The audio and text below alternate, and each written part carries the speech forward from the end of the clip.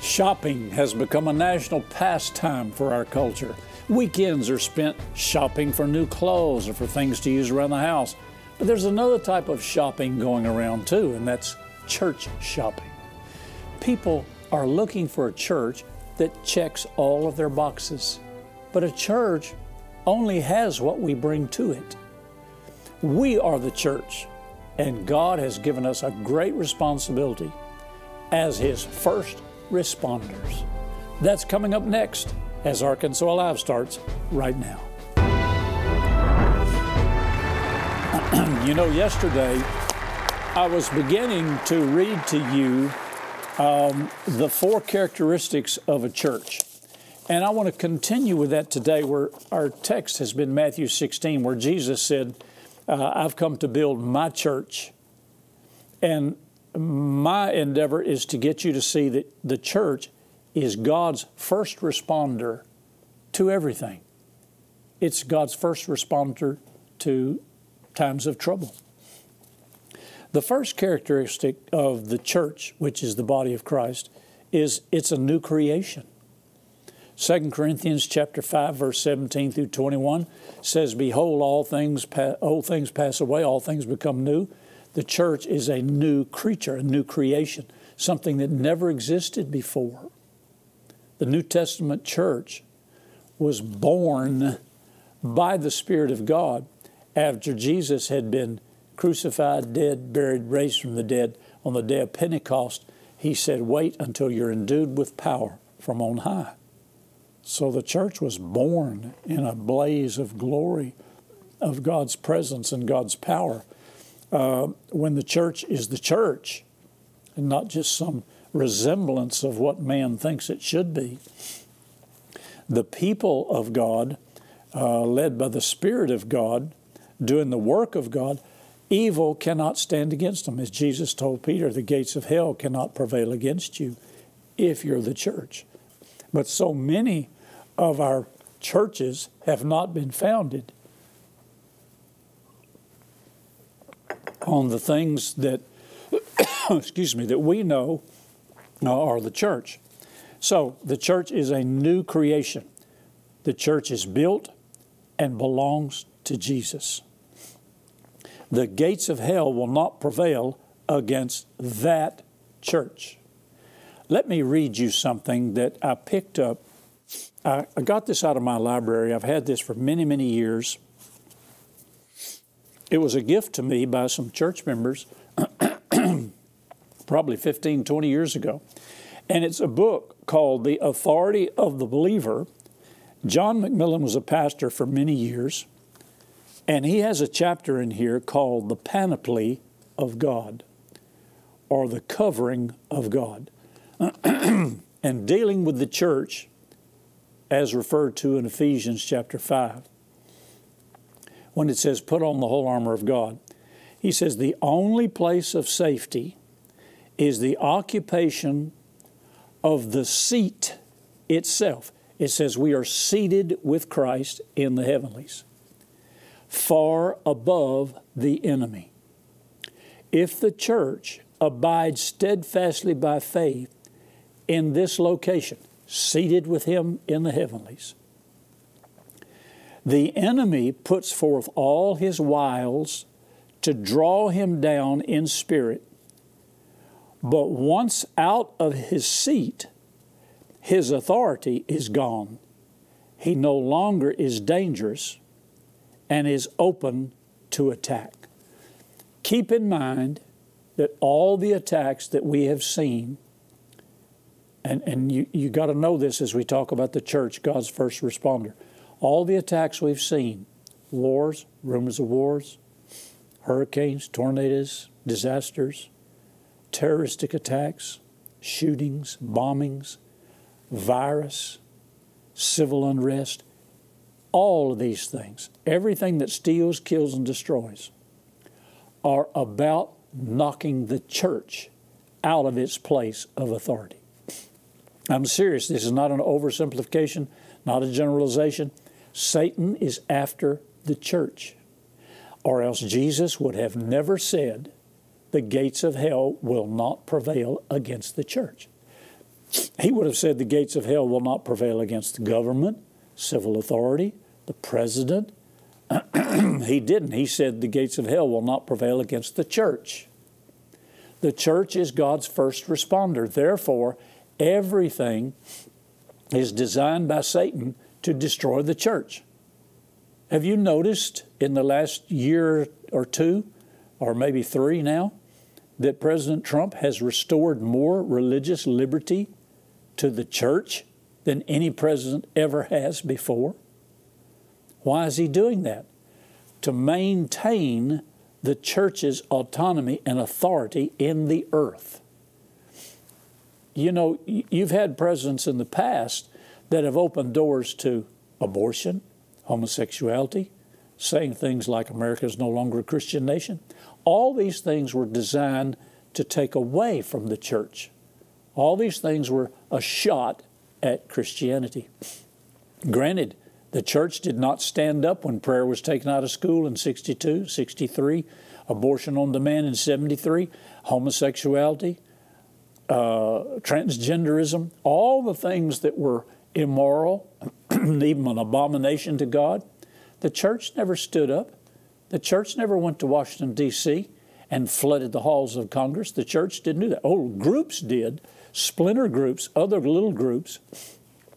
The church, by and large, didn't go up there and stand in the face of Congress and the Supreme Court and say, no, we're not going to have this. This is the government of the people, by the people, for the people. And the people are here, and we're saying no. Church didn't do that.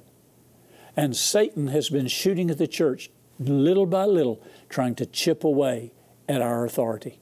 On one hand, he minimizes the church, gets it off into being like the world, visitor-friendly, seeker-friendly, relevant to the society. All that was a trap. That's been the single most damaging thing to the church ever. The dumbing down of the church began in the visitor-friendly, seeker-friendly movement. And it has watered down the church, dumbed down the church to try and keep the church from being God's first responder, the authority. We don't want to get involved. We just want to hole up in our little group, us 4 and no more. We just want to do good deeds. You know, we want to rake yards, paint houses. We want to be good to the community. But we don't want to be the church. We don't want to stand against the wiles of the devil. We don't want to pull down strongholds. We don't want to make the devil mad. We don't want to make politicians mad. Well, the Bible says just the opposite. The Bible says that we're supposed to stand up and be the church. And this author, John McMillan, he goes on to say, if the church will stay seated in the heavenlies, meaning hold on to your authority that Jesus gave you. Listen to this. This is so powerful, but it goes over most Christians' head.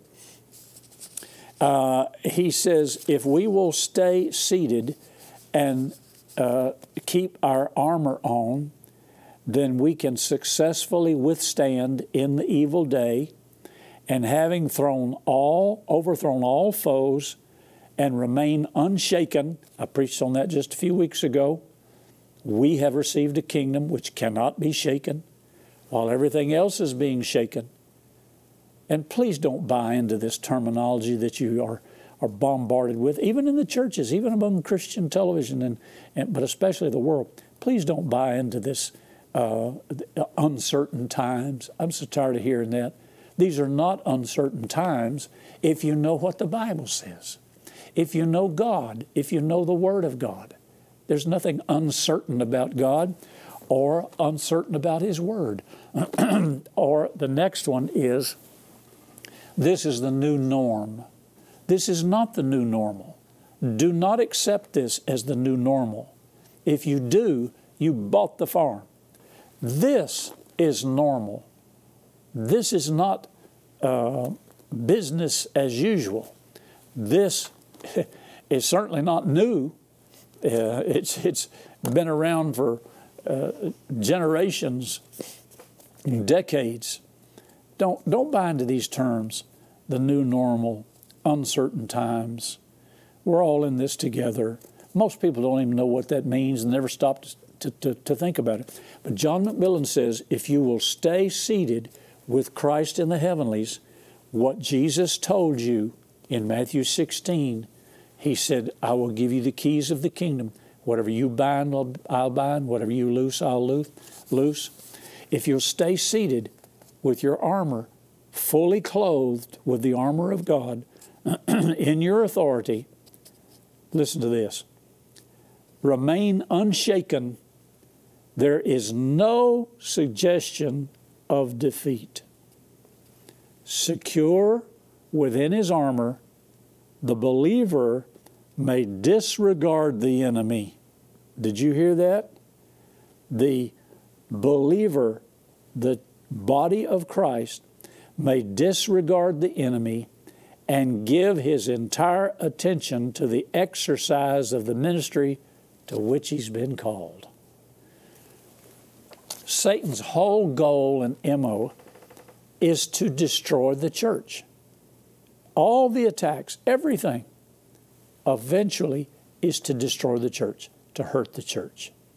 That's Satan's MO. That's his operation. That's why he exists. He hates God. He hates the church. Because the church is the body of Christ. Satan, the only reason Satan attacks the president, the governors, the mayors, the cities, the races, the only reason he attacks these entities is not because they're so all-important or he hates them. It's because they represent God, and he hates God. So he's trying to destroy everything that looks like God. But if we will not sit down, if we will stay seated with Christ in the heavenlies, by that, if we will maintain our authority and our power that Jesus gave us, he said, the gates and authority and powers of hell will not prevail against us. When Sarah Huckabee was the press secretary to President Trump, before she stepped down, I just happened to be with her dad, Governor Mike Huckabee, here in the studio. He was doing some taping, and I came over just to say hello. And I asked her how Sarah was doing. This was early in her days of press secretary.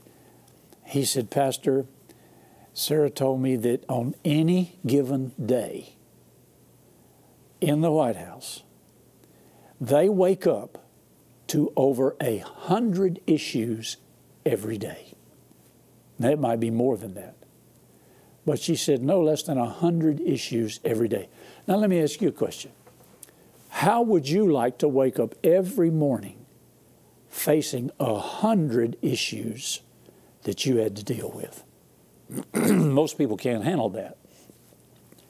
Why is that so? Why is one party so dead set against killing and destroying the other party? It's the devil. It's Satan himself. He is the one that raises up the haters. And so here you have a virus. Right in the middle of the virus, you have a brutal rogue cop killing, murder. It's always something. Satan is stirring the pot. It's a politic move over here, a politic move over here. It's an immorality over here, and something else over here. Economic, political, religious. It's a cauldron. Why is that? Satan. Satan hates God. He hates you. He hates the church. He's trying to destroy. Eventually, he's trying to destroy the church. That's his enemy. That's what he's after, folks. Get that through your head. You don't think that way when you watch the news in the evening, because their news is all edited and selective, and they have an agenda. They have a reason for reporting what they do, the way they do it. You can't go by that. You have to go by this. Did you know it says in Revelation there was a war in heaven? The first war began in heaven. It was Satan trying to destroy God, trying to overthrow God on his throne. So just keep that in mind every time you see political, religious, governmental, civil, rioting, challenging. You can even go as so far as the hurricanes, tornadoes. Anytime you see anything that steals, kills, or destroys, it's always about the church. Eventually, he's trying to destroy the church. Just remember that when you hear these things and you face these things, and you can go right past the visible and see the invisible. You can see what Satan is really after. He's going about it with a wile or a scheme.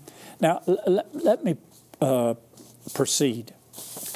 Being the church, God's first responder. In Matthew 5, verse 13 through 16, let's go over there. Let's back up a few chapters. We were in Matthew 16. Let's go over to Matthew 5, and let's go to verse 13. Jesus said, "You are the salt of the earth." Now, this is what was known as the Sermon on the Mount. "If the salt have lost his savor, wherewith shall it be salted? It is henceforth good for nothing, but to be cast out and be trodden under the foot of men. You are the light of the world. A city that is set on a hill cannot be hid. Neither do men light a candle and put it under a bushel, but on a candlestick, and gives light unto all that are in the house. So let your light shine before men, that they may see your good works and glorify your Father which is in heaven." It's talking about the church. It's talking about the church as salt and light. Let me say this about salt and compare it to the church. Salt seasons and preserves. I was told that if you keep salt in its purest chemical form, it'll never change. It'll never lose its saltiness. It'll never lose its savor or its preservation. My grandfather used to tell me that they would kill hogs after the first frost, and they would use salt to cure the meat. Salt preserves, and salt seasons. Have you noticed since the virus that all the restaurants that are open now, there are no salt shakers and pepper shakers on the table? And you wonder why? Well, it's to prevent people from spreading germs from one customer to the other. You know, you never thought anything about it before, but every person that goes to a restaurant, they all handle the same salt shaker. So they're trying to cut down on the transmission of any virus. But you can ask for salt, and they'll bring it out in a little cup, and you can use it as you want, or you can take a pinch of it if it's just you and spread it on your food. Salt preserves and seasons. It purifies. If you have a cut or a wound, go stick it in the ocean. Salt water will heal it. Salt, listen to this, talking about the church, salt is not a commodity. Salt is the character of the church. We're talking about the church, God's first responder. If the salt loses its savor, loses its character, if the church loses its purity, preserving ability, and its seasoning, then the world sinks back into disorder and death. There are people that hate the Christians. They hate Christianity. They hate Christians. But if it weren't for us, the world would stink, and it does, and it would not be preserved. We are the light and the salt because we're the church, not because of who we are, but because of who Jesus is. And He said that we would be the salt and the light of the earth. So, if after we leave, and we're leaving, after the catching away of the church, the rapture of the church, we're out of here. We're gone. And then those poor people that are left are going to wish we were still here. I'm talking about the church now. I'm not talking about the religious organization. If the church stays to itself and only gets turned inwardly, it's like the salt staying in the shaker. You can't salt anything, you can't preserve anything if the salt doesn't get out of the shaker. So if we stay to ourselves, our four and no more, our groups, our retreat centers, our isolated places, we become pillars of salt. There's nothing to preserve. Salt does not become like the food it preserves. Boy, that's so good. I don't know where I got these notes, but they're good. Salt does not become like the food it preserves. Salt seasons and savors the food that you put it on. So if you're going to compare salt and the church, which Jesus did, you're the salt of the world, the light of the world, we're not to stay in the shaker. This is why I challenge pastors and church members, please don't stay at home. The church is open. The church is open. Go to church. Don't get comfortable sitting at home watching TV or online. Don't get comfortable watching live streaming, Facebook, YouTube. Pastors, don't get comfortable. Rally your church volunteer staff. Get them back in church. Most churches now are operating about 30%. The larger the church is, the more social distancing they can have. But we went to 2 services on Sunday. Sunday morning at 9, Sunday morning at 10:30. Split the congregation 50-50 so we could have more space and everything. But we still want the same people to come to church. Don't get comfortable. Don't get lax. Now's not the time to get lax. Now's not the time to take a vacation and go off. Now's the time to ramp it back up. Get back in church. Hebrews says, don't forsake the assembling of yourselves together, as the manner of some is, as you see the day approaching. So it's not time to put the salt back in the shaker. It's time to take the cap off and start sprinkling the salt everywhere. Become the church. You are the church. Become the light. After we're gone, there'll be no light. I remember, and this touched me so, it grieved me. I got saved at the Grand Ole Opry, the mother church of country music. And I really liked country music, still do. I don't like the words, but I like the music. And because most country music was born out of poverty, sorrow, downtrodden, broken heart. I mean, you can just feel it in the music and the words especially. But the one song and singer that I so enjoyed was Hank Williams.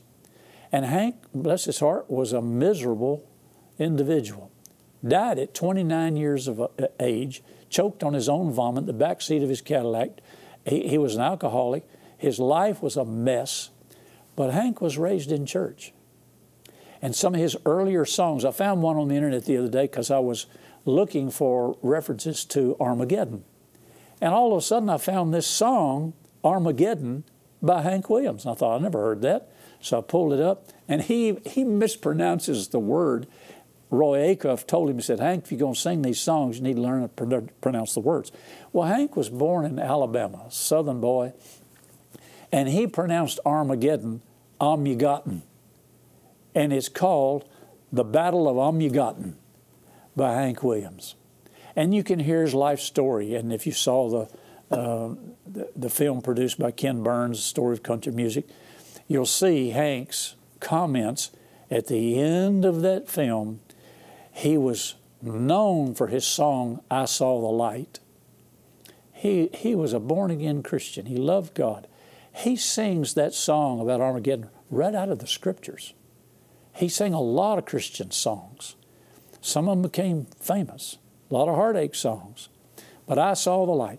And so they asked him, as he was dying, they said, Hank, what about that song, I Saw the Light? And this just really hurt me for him. He said, son, there ain't no more light. He said, that light went out. I don't see that light anymore. I used to see it, but I don't see it anymore. And he died. I believe he's in heaven because he professed Jesus Christ as his Lord and Savior and was born again.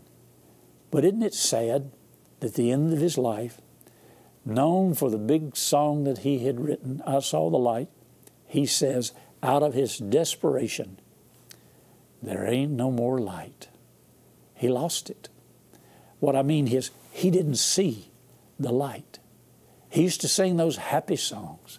Then he started singing the sorrowful songs because of alcohol, his marriage, his life. We have to always see the light. I want to pray with you right now. Maybe right now you're sad, depressed, afraid. You don't know what's going on in the world. I want you to pray with me. You can still see the light. You're the salt. You're the light of the world. Would you pray with me right now? Just stop what you're doing. Close your eyes so you won't be distracted. And just say out loud so you can hear yourself, Jesus, I believe you're the Son of God. I believe God raised you from the dead. Come into my heart, Jesus. Take away my sin. Fill me with your Spirit. Thank you, Jesus. I receive you as my Lord and Savior. Amen. Now, if you prayed that prayer with me, Jesus came in. And I have a little booklet I'd like to send you. It's called God Loves You. It's on the screen right now. Dial that 1-800 number, 1-800-264-2525. Say, I prayed with Pastor Caldwell and I like that book. God Loves You. Or you can go to our website, vtntv.com, and you can download the book for free. That's right, it's free. You can download it for free. It'll be yours. There's no strings attached, no letter to follow. It doesn't cost you anything. And we'll look forward to seeing you tomorrow as we continue the church, God's first responder. Remember, Jesus is Lord over Arkansas and wherever you're watching, too. Send your questions, comments, and testimonies to Happy Caldwell at Post Office Box 26207, Little Rock, Arkansas 72221, or email happycaldwell@vtntv.com. Remember to follow VTN on Facebook at VTN Your Arkansas Christian Connection, and follow Happy Caldwell on Twitter at Happy_Caldwell. VTN is on Roku. Search VTN in the channel store and add us to your lineup. Today's episode is available to watch on demand at vtntv.com and click Watch. You can also watch VTN via live stream at vtntv.com.